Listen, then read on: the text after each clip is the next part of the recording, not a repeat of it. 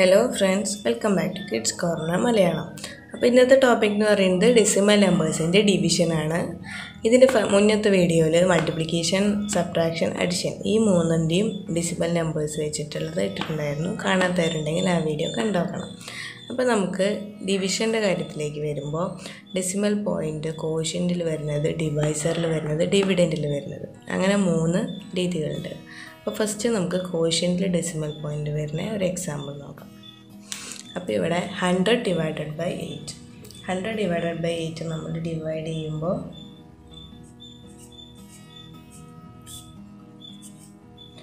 First 10. 10ൽ 8 1 time, 1 8s are 8. 10 minus 8 2. The next number 0. 20. 20ൽ 8 2 times. 2 8s are 16. Balance 4. 4ൽ 8 പോവില്ല. അപ്പോൾ നമ്മൾ എന്ത് ചെയ്യണം? We are introducing a decimal point in the quotient. അപ്പോൾ ഇവിടെ ഒരു ഡെസിമൽ പോയിൻ്റ് ഇടണം. ഇവിടെ ഒരു ഡെസിമൽ പോയിൻ്റ് ഇടുമ്പോൾ നമുക്ക് എന്ത് ചെയ്യാം? ഇവിടെ ഒരു 0 ആഡ് ചെയ്യാം. ഇനി 40. 40ൽ 8 പോകും. എത്ര ടൈംസ് പോകും? 5 ടൈംസ് പോകും.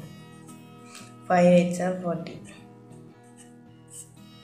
ഓക്കെ, അപ്പോൾ നമുക്കിവിടെ കോഷ്യൻറ്റിലൊരു ഡെസിമൽ പോയിൻ്റ് ഇടണം. ഓക്കെ, ഇനി നമുക്ക് ഡിവിഡൻറ്റിൽ വരുന്നതും ഡിവൈസറിൽ വരുന്നതും നോക്കാം. ഡിവിഡൻറ്റിൽ decimal point വരുന്നതിനൊരു example 9.6 divided by 6. ഇപ്പോൾ ഇവിടെ ഒരു ഡെസിമൽ പോയിൻ്റ്. അപ്പോൾ നമ്മൾ എങ്ങനെയാണ് ഡിവൈഡ് ചെയ്യുക? First number 9. 9ൽ 6 1 ടൈംസ്. അപ്പോൾ 1 6 are 6. 9 minus 6 3. നെക്സ്റ്റ് നമ്മളിവിടെ കാണുന്നത് ഒരു ഡെസിമൽ പോയിൻ്റാണ്. അപ്പോൾ നമ്മൾ എന്ത് ചെയ്യണം? ആൻസറിലും ഇതേപോലെ ഒരു ഡെസിമൽ പോയിൻ്റ് ഇടണം. That's all. ഓക്കെ, ഇനി നെക്സ്റ്റ് നമ്പർ 6. 36ൽ 6 എത്ര ടൈംസ്? 6 ടൈംസ്. 6 6 are 36. കഴിഞ്ഞു. ഇത്രയേ ഉള്ളൂ. അപ്പോൾ നമ്മൾ ഡിവിഡൻറ്റിൽ ഡെസിമൽ പോയിൻ്റ് വരുമ്പോൾ എവിടെയാണോ ഡെസിമൽ പോയിൻ്റ് ആ നമ്പറിലുള്ളത് ആ സെയിം എത്തുമ്പോൾ നമ്മൾ ആൻസറിൽ ഒരു ഡെസിമൽ പോയിൻ്റ് ഇടുക. അത്രയേ ഉള്ളൂ. ഓക്കെ, ഇനി അടുത്തത് ഡിവൈസറിൽ വരുന്നത്. അപ്പോൾ ഇനി ഡിവൈസറിൽ ഡെസിമൽ പോയിൻ്റ് വരുന്ന നമ്പേഴ്സ്. അപ്പോൾ ഇവിടെ നമ്മുടെ ഡിവൈസറിൽ ഡെസിമൽ പോയിൻ്റ് ഉണ്ട്. അപ്പോൾ നമ്മൾ ഫസ്റ്റ് എന്ത് ചെയ്യണം? ഇങ്ങനത്തെ നമ്പേഴ്സ് ഡിവൈഡ് ചെയ്യുമ്പോൾ 3.6 ഡിവൈഡഡ് ബൈ 0.9 അല്ലേ?